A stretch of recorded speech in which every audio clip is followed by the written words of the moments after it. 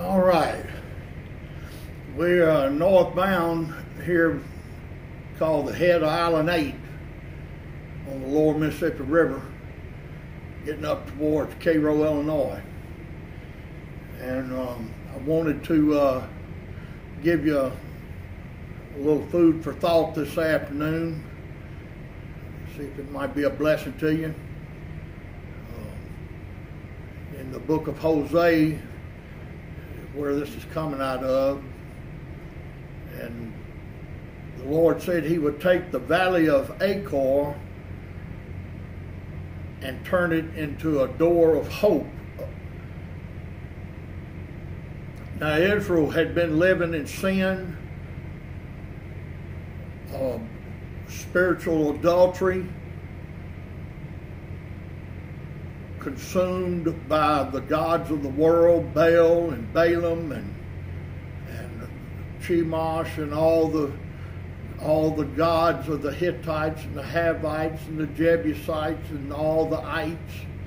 And they had taken all that on. They was told to not marry them, told to not intermingle with them because they would be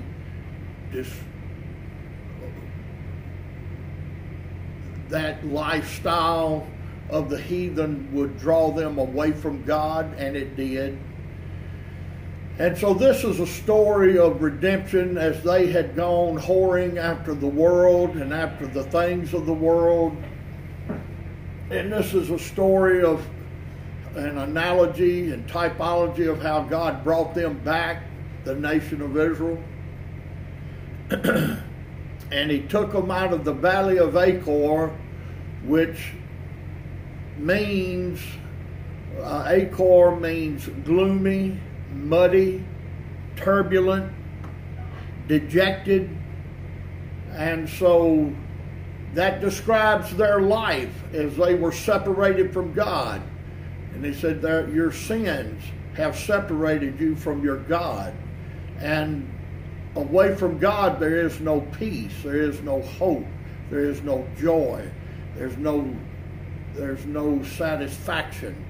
The flesh is like a consuming fire. It's always reaching for more, and it can never be satisfied. And so that's the way Israel was depicted as living in the valley of Achor, the valley of gloom, like when they were in Egypt, and the taskmasters of Egypt was the cruelty of slavery. But God brought them out and destroyed the Egyptians and destroyed Pharaoh. And Miriam and the women played their tambourines and sang victorious on the other side of the Red Sea. And so Israel now is dejected and turbulent and dark and gloomy, and their waters are not fit to drink. They're muddied. And you may find your life today in muddy waters. You may find your life in turbulent waters that you can't swim in. You find yourself in waters and in a place that is dark and gloomy and where there is no hope and no peace. But God said he'll turn that around and take the valley of hopelessness and darkness and the valley of gloom and the turbulent waters and your life that is so turbulent and without structure, and you can't drink it, you can't catch fish out of it, you can't produce. It's just rushing and turbulent. And God says, like David, he said he'll make you to sit down by still waters. And it's by those still, calm, clean, pure, easy running water, barely flowing, enough to keep it pure and keep it moving. For out of your belly shall flow rivers. And these rivers are not turbulent. These rivers are calm, but yet they flow to maintain purity. And David said, and he restoreth my soul, and he's going to live forever. And so it's in the valley of Achor, that in the valley of trouble, that whatever's going on in your life, and the troubles and the problems and the issues and all that's happening in your life, God will bring you peace. Jesus said, my peace I give unto you, my peace I leave with you, not as the world giveth, but such as I give. He said, take my yoke upon you, for my yoke is easy and my burden is light. And so God will take you in those troubled times, and take you in the dark night, take you in the turbulent waters that you can't swim in, and would be ultimately lost if somebody didn't come to your rescue and throw out the lifeline so that you could turn back before it's too late. And God will restore you, and He will build you up, and He will strengthen you. And David said, surely goodness and mercy shall follow me all the days of my life, so that God will restore and bring back what the cankerworm and the locust have taken and destroyed, and God will replace that. And He'll replace, like He did Job, all those bad things that happened to Job, losing his kids and losing his home and family and losing his crops. And he lost everything, but he and his wife said, you might as well, Job, you're caught up in the turbulent waters. Job, you're in a dark, gloomy, muddy place, and you ought to just curse God and curse the day you live. And Job said, you talk like a foolish woman, that though he would slay me, I will not curse him. And God hadn't done anything to you. Life may be cruel. Life sometimes is hard. Life has its moments. But God is able, and Job was restored and doubled and more than he had ever had before. And so there is restoration. God will take you and make you a new bride. Old things are passed away, and all things become new. And He told Nicodemus, Nicodemus, you must be born again. And He will take and make you a new bride, the bride of Christ. And you're born into the kingdom. And all the analogies of a bride. And the Bible says there in Hosea that Israel would call God Ishai, I-S-H-I, Ishai, which means that God would be their husband, that God would dictate to them. It won't take but a minute here to do while I'm doing a podcast. And so God would take them and restore them as a bride, and that Israel would now, rather than being dejected and rejected and undesirable, God sees in them a bride, a beautiful bride, and God will take them and God will restore them, and His name is now Ishai, and which means husband. And so now Israel takes on those attributes of a virgin and of a bride, and even though she's lived the life of whoredoms, And now God is restoring her and cleansing her and giving her new birth. And Nicodemus, you must be born again. But how am I going to do that? That I enter into my mother's womb once again. And God is able to restore you and bring you back to life. And what was dead is now alive. And what was lost is now found.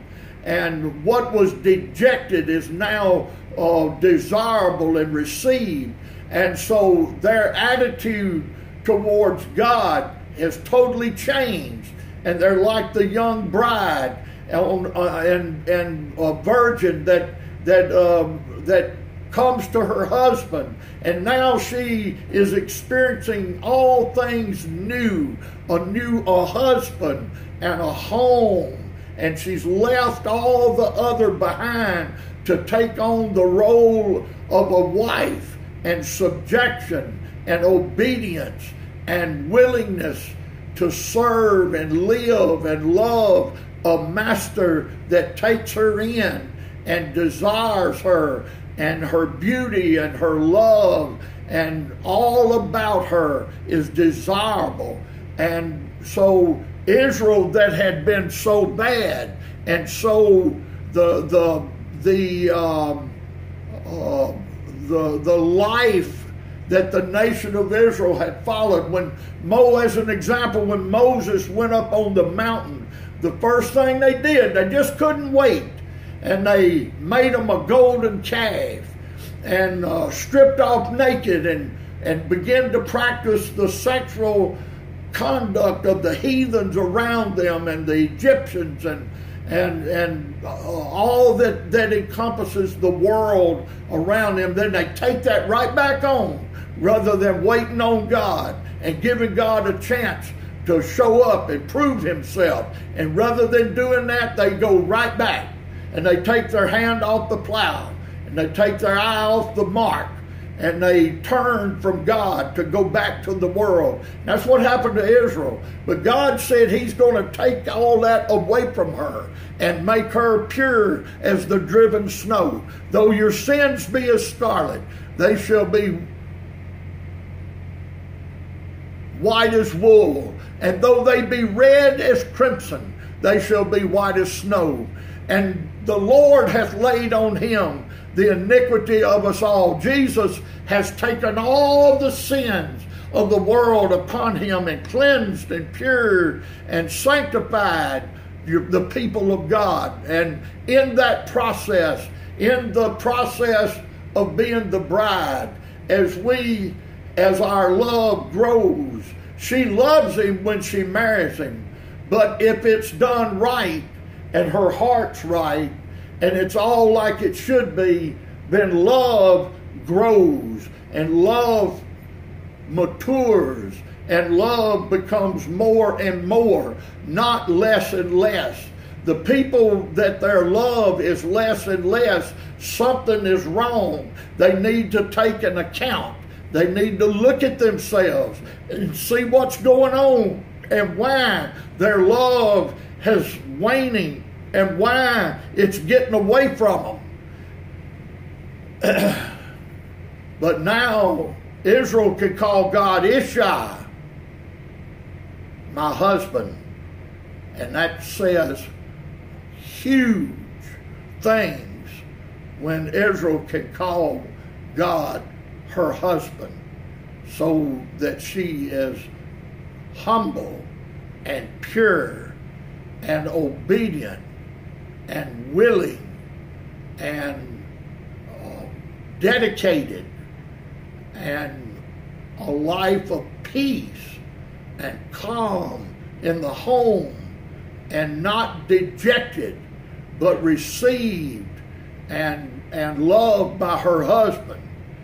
And so you can see the valley of Achor that is turned from a place of gloom and turbulence and trouble into a place of hope and blessings. And that's God's desire for your life, that you would give yourself to him commit yourself to Him, and in the life that, and you may not be in sin, but life, the valley of muddy waters, life is all muddied up for you, not because of sin, but because of life. And the waters is muddy, and they're not pleasant, and they are turbulent, and you seem like you can't make it. You can't hold your head up. And the darkness, you are stumbling, trying to get a grip and find your way as you are tossed and in the waters, in the dark waters. And God will reach down and calm those waters and bring forth the light and the peace that you need in that troubled moment, and make it the valley of Achor, the valley of hope, rather than the valley of darkness and the valley of muddied waters and the valley of turbulence and gloom and trouble. And God will give you peace in the valley, and love and kindness and gentleness, and meet every need that you have. And God knows what you have need of. It's not like He doesn't know where you're at. He knows everything about you and every situation. And as we cry and pray and call out to God, He is able to come to us and meet the needs that you have in your life if you will only come to Jesus, recant, turn around, repent, go the other way, and come to Jesus. And He said, those who come to me, I will in no wise cast out. And He said, if you seek me, you shall find me. And if you call, then I will answer. If you knock, I'll open unto you. If you ask, you'll receive. And God is able. He's knocking at the door. He's willing to calm the waters, to speak to them, so that in just a moment's time, your life can go from turbulence and go from darkness and no hope to where you can all of a sudden find yourself with hope. As you look, that as God destroys the enemies of your life, just as He destroyed Pharaoh, and He will give you the joy of victory, and He will give you the security of marriage and all the typology that's involved in marriage. And God will secure that and provide. He's El Shaddai. He's God, my provider. And God will provide. And all the names, His name is Jehovah Nissi, and all these names. I don't have it all in my mind right now. I'm just talking to you out of my heart, but I've studied all that in the past. But God means everything. Everything that you need. Everything about you. Every sin, every trouble, every temptation, every burden, every hurt. He is the balm of Gilead. Jesus will heal the sickness and the disease of sin and trouble in your life. And He will restore you and bring you out and do like David did, said, He restoreth my soul. And yea, though I walk through the valley of the shadow of death, I shall fear no evil, for Thou art with me. Hallelujah. And so God is with us, and He loves us, and He's going to take care of us. And so I hope you'll read the book of Hosea and study it. Very powerful, very eye-opening. The mercy of God, how God would take in typology the very worst whore, the very most degraded, the one that deserves to be at the whipping post and turned into a slave, but God takes that and restores that and brings that home back together, and God just is able to do anything. There's nothing too hard for God. And God bless you.